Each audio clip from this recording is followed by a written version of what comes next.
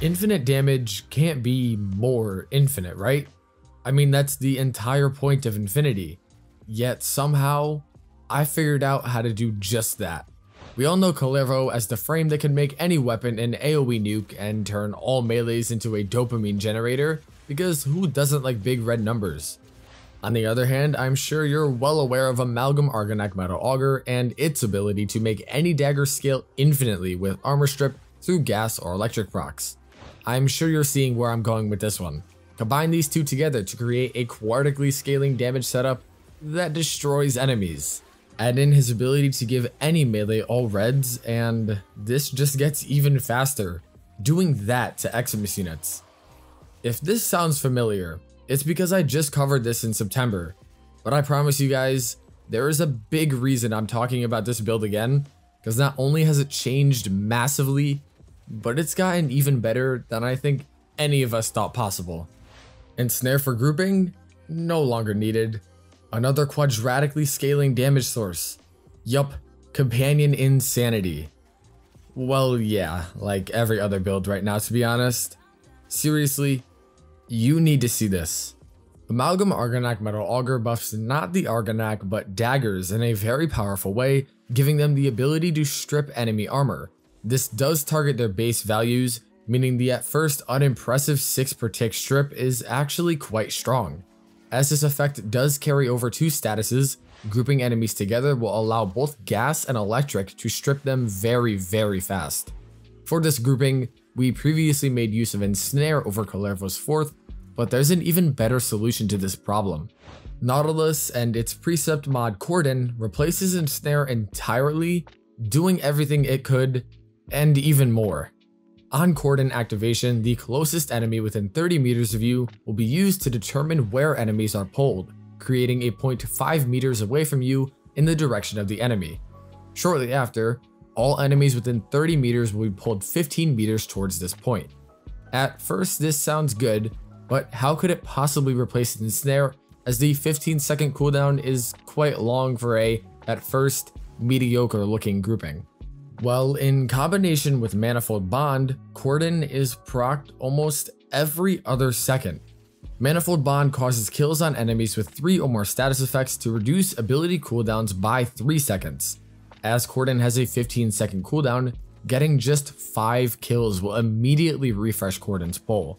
Considering that we do prime on this build, and even alone, our dagger has 5 different elements in its damage makeup, this is very strong grouping that also works on Eximus units, making it one of the only sources of crowd control to do so. Our dagger we are using to commit these atrocities has been changed for a pretty major reason. We're using a Zaw, specifically the Bala, as it is the only dagger blade available. The customization present in Zaw crafting allows us to purpose build our Zaw for an entirely status focused build, as base crit chance is irrelevant when we can obtain flat CC at values like 1000% from Wrathful Advance. I'm not joking, by the way. Stacking every source of strength, not counting Archon shards, puts us above 1000%. That's crazy. Regardless, with the Bala, Quath, and Ekwana to Ruhong parts, our status chance is a base 32%. Weeping Wounds and 3 60/60 mods, creating gas and electric, will raise this to 230.4%, guaranteeing 2 procs per swing. Besides the incredibly fast armor stripping this presents, it also has a further use we will cover later.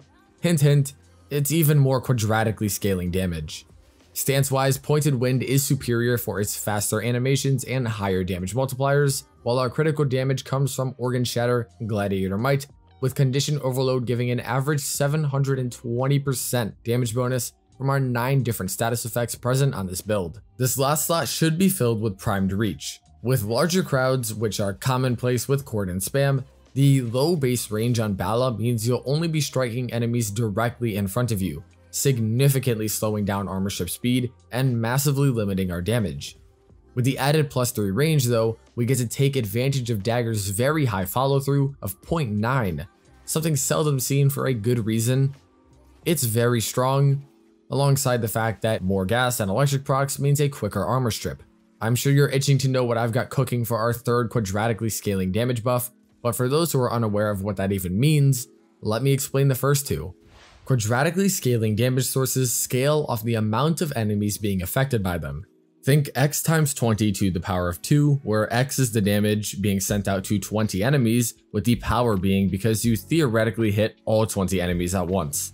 The more enemies a part of it, the more your damage increases, and that holds true for both Collective Curse and Amalgam Argonak Metal Auger. Curse will redirect all damage done to any chained enemies to all chained enemies. Striking multiple enemies at once under this effect will redirect damage done to all of them separately back onto every chained enemy. Considering that our dagger is hitting multiple enemies per swing, and gas and electric do quite the same, this is a whole lot of damage being multiplied by 20, and that's just a simulacrum. Sure, you can't actually get infinite enemies grouped together on Steel Path, but they'll be long dead before you even have the time to worry about that, no matter what level you're facing. Amalgam Argonak, or just gas itself, is quadratically scaling as well. The more enemies you have grouped together, the more gas procs you can have compounded on top of one another. This is what makes the armor strip so fast in the first place, as we have 20 different enemies own gas clouds with a max range of 6 meters, all layered on top of each other. Combined together, we get Quadratic scaling, I think, which destroys enemies regardless of what you want to call it. With at least 145 strength, Wrathful Advance will grant us enough flat crit to get all red crits, and we're way higher than that with the final build. So we've got both Collective Curse and Amalgam Metal Auger for our first two Quadratics. Our third, though, is a relatively underrated arcane, Exodia Force. Overshadowed by its sibling arcane, Exodia Contagion, this one seems to have flown under many people's radar and is especially powerful on this build. Force gives a 50% chance on status proc to cause an explosion to emanate from your Warframe, dealing 200% weapon damage to enemies within 6 meters that has no cooldown. Force will scale off most things: stance damage multipliers, a weapons base damage, and elemental or faction damage buffs, with the combo counter buffing it in the same manner as pseudo exalts. What doesn't buff Force are most other melee mods, condition overload, critical hits, or damage, and the likes. What makes Force so powerful in our situation is the incredibly high status chance we have alongside the grouping, causing us to hit multiple enemies in one swing that, as you guessed it, compound Force procs on top of one another at an immensely high rate. How could this possibly get better? I mean, we have octic scaling? Is that even a word? Who knows anymore. As I'm sure you expected though, the answer is yes.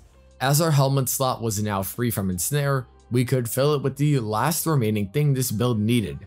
What was missing from our earlier Dagger build? I mean, it is a dot focus setup, so you'd expect a Bane to be used there.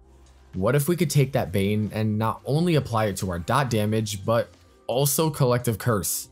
Roar over Kullervo's Fourth is an insane damage boost for this setup, rivaled by nothing else. Functioning as a faction damage multiplier on weapons, it will multiply our final damage value with it being used twice within status effect calculation, otherwise referred to as double dipping. In terms of Collective Curse, the damage dealt to the target will be multiplied, for which Curse will then redirect at an increased value because Roar does buff ability damage.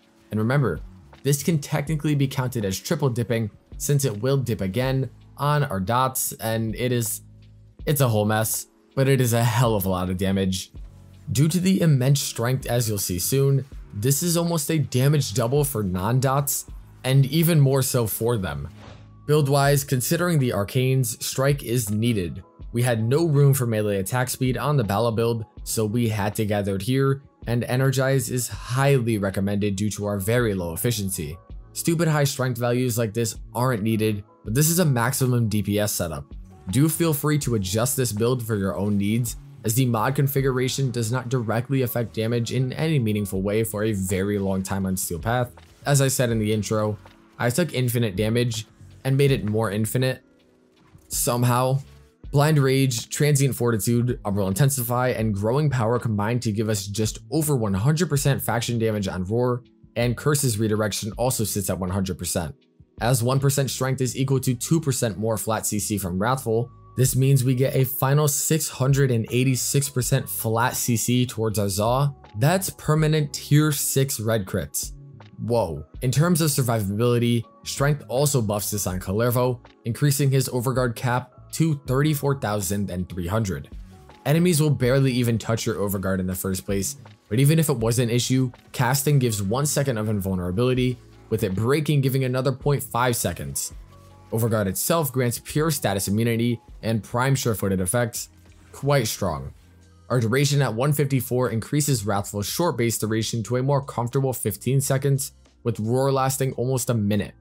The slight increase in range to 145 is mainly for Collective Curse, as it can affect enemies through walls with a loose line of sight requirement, meaning you only need to see the enemy once during casting to link them. While we are mainly chaining grouped enemies through Cordon, any enemies within the Cone of Curse's effects will also be chained and subsequently killed.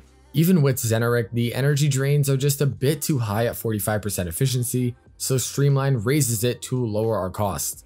On the other hand, our companion buffs aren't over. Tenacious Bond gives a final 1.2x increase in critical damage if our Sentinel's weapon is over 50% crit chance.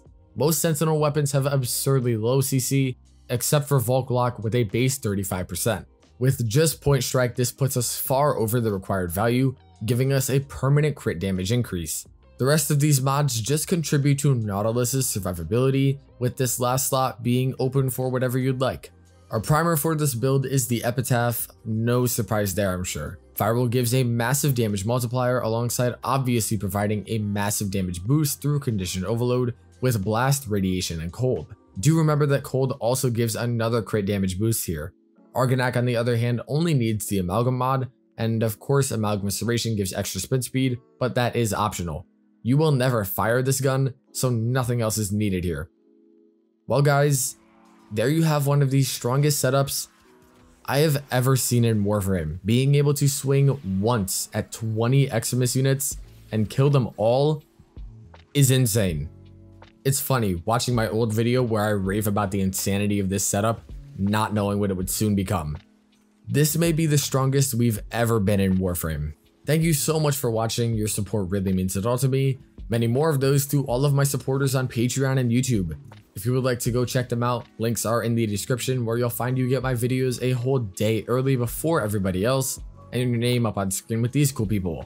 Thank you to Wally, Lyric, Scotty Knows, Sage, and Electrable, 3000, Aridis, and everyone else on screen of course. Your support is again very appreciated. I hope this video was informative and helpful, and I will see all of you guys very soon. Peace!